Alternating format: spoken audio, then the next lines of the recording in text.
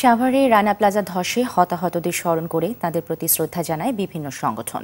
সকালে রানা প্লাজার সামনে নির্মাণ করা অস্থায়ী বেদিতে ফুল দেন সংগঠনের সদস্যরা। এই সময় রানা প্লাজার মালিক রানার দ্রুত বিচারের দাবি জানান তারা। খান আলামিনের সহায়তা রিপোর্ট করছেন আতিকা রহমান। দুর্ঘটনার দিনটিকে স্মরণ করতে মঙ্গলবার সকালে একসময় রানা প্লাজার সামনে জড়ো হন নিহত শ্রমিকদের পরিবারের সদস্য ও আহত শ্রমিকরা। নিহতদের স্বজনদের আর্তনাদ ও আহাজারিতে ভারী হয়ে ওঠে দুর্ঘটনাস্থল ও আশপাশের এলাকা।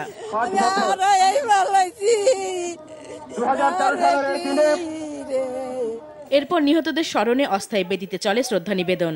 নিহত শ্রমিকদের পরিবারের সদস্য, দুর্ঘটনায় আহত শ্রমিক সহ বিভিন্ন শ্রমিক সংগঠনের নেতাকর্মীরা এতে অংশ নেন। পরে বিভিন্ন গার্মেন্টস শ্রমিক সংগঠন শোক শোভাযাত্রা বের করে।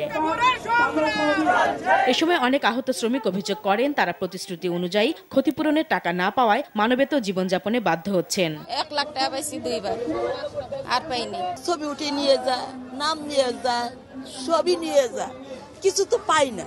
বাড়ির ঠিকানা নিয়ে যাইতেছে, এটা কি পাই?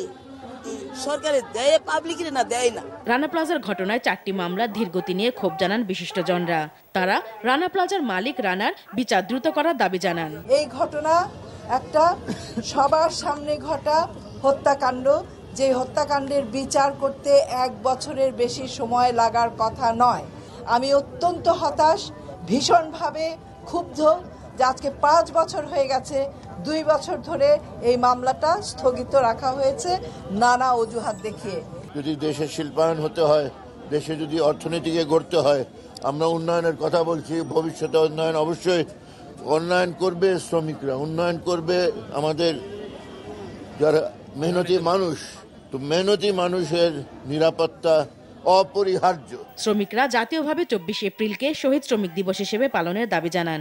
এদিকে রানা প্লাজা দুর্ঘটনা স্মরণে রাজধানীর জুরাইন কবরস্থানে শ্রদ্ধা জানায় বিভিন্ন শ্রমিক সংগঠন। যদি শ্রমিকদের অধিকার আদায়ে তাদের প্রতিনিধি কথা বলতে পারে, তাহলে পরে তাদের মৃত্যুর মিছিল বন্ধ হবে। আমরা বিজিএম এর কাছে শুনি, হ্যাঁ এটা তো করে দেওয়া যায়, এক্ষুনি করে দেওয়া যায়, কিছুই হলো না।